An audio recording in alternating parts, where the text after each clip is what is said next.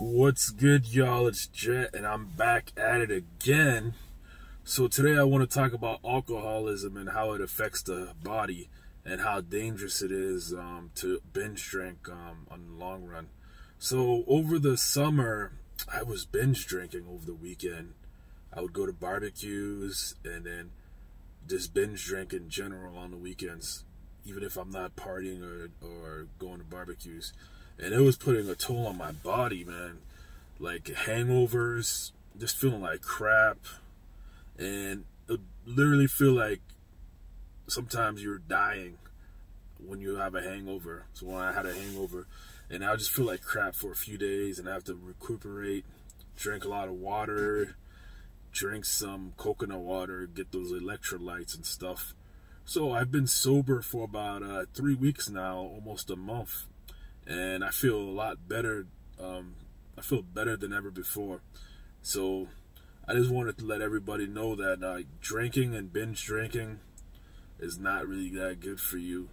You're gonna face a lot of health consequences if you continue on that path. And I just found out that one of my dad's friends, who's been binge drinking for years, is on dialysis now. So one of his kidneys is gone. And I just want to let you guys know that if you continue on that path, it's not going to be good for you. And it also destroys the liver, even your brain cells. You start forgetting stuff. Like, alcoholism is no joke, and the side effects are crazy. Like, if you're like an alcoholic and you quit drinking cold turkey, it's like you're gonna be facing all these side effects, anywhere from panic attacks, anxiety, hallucinations. The list goes on and on, man. This is the worst, one of the worst drugs in America or in the world that's acceptable in society.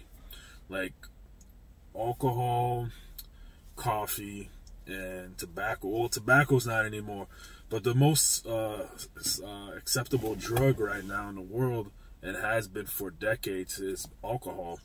And that thing destroys more lives than anything else, man, because more people are affected by it than all the other drugs, because it's accepted by society. So I just want to let everybody know that if you're a binge drinker, you guys should just quit right now. And if you can't, just get some medical help and wean yourself off the alcohol, because it's not going to be good in the long run. And I just want to let everybody know, peace and have a great week.